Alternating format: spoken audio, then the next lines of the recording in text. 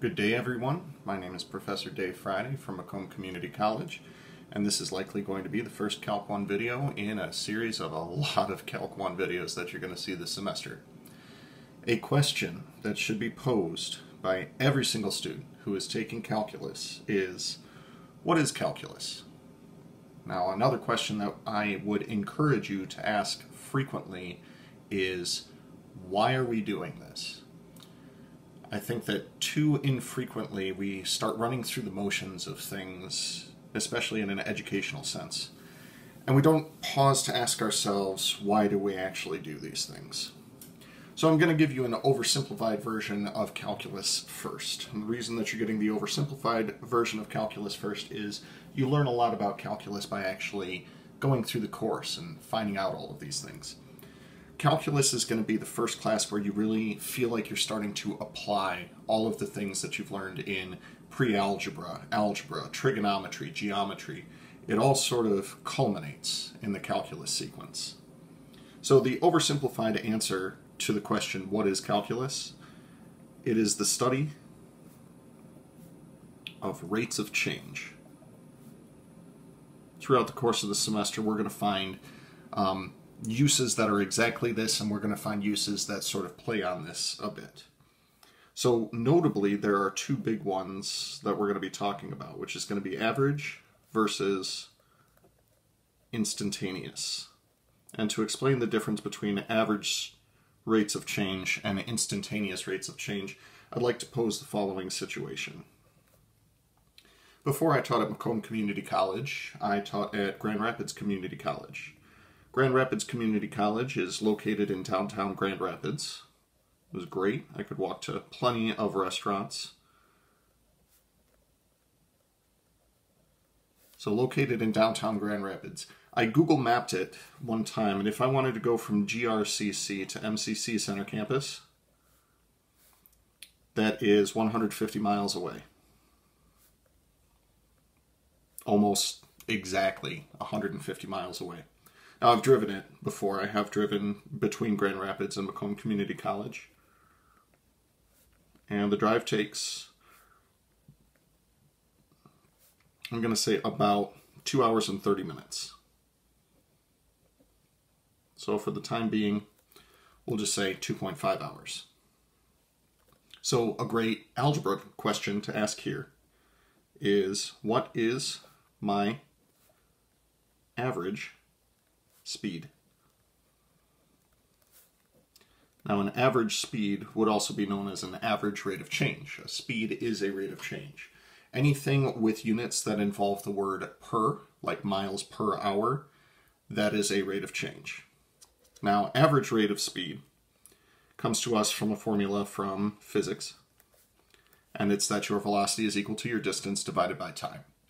Total distance traveled was 150 miles. Total time duration was 2.5 hours. If you're interested in grabbing a calculator for this, that's fine. But I will let you know that that means that my average trip, or my average speed during the trip, was 60 miles per hour. Now, what does that average speed actually tell you about my driving on the way there? Basically nothing. Let's say that I'm still on MCC's campus about to drive toward downtown Grand Rapids. Am I going to be driving 60 miles an hour through the parking lots on campus? Absolutely not. That would be ridiculously irresponsible. What about when I hit I-75 and I'm going up toward Flint before I cut over I-69 to I-96? Am I going to be driving 60 miles an hour on I-75? Of course not. Speed limit's 70. And, well, everybody else is doing like 80 anyway, so don't worry about that. What about on Hall Road, where the posted limit is 45 miles an hour, and nobody would ever dare do 60 miles an hour on Hall Road every day? Don't worry about that. So if we were to, in a more mathematical sense, consider what that graph would look like over the course of 2.5 hours, here's my time, here's my velocity, here's 60 miles an hour. Here's 1 hour, here's 2 hours, here's 2.5 hours. So the average speed is letting me know that that is what my trip would have looked like had I just decided to do 60 miles an hour the entire time. But I can pretty much guarantee you that's not at all what the trip is going to look like.